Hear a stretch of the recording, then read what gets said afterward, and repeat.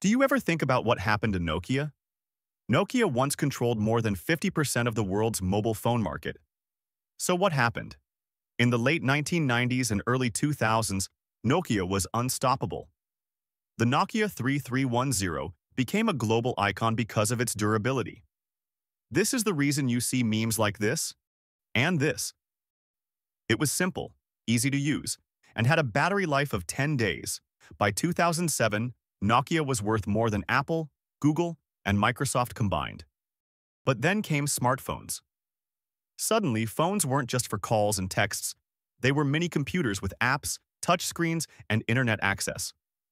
Nokia stuck with keypads and their old software, which quickly felt outdated. When they partnered with Microsoft to use Windows Phone, it was already too late. The system never gained traction, and users flocked to iPhones and Android devices instead.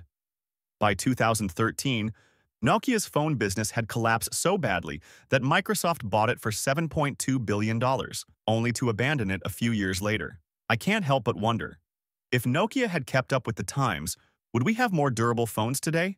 Because right now, I just speak to my phone funny and it breaks.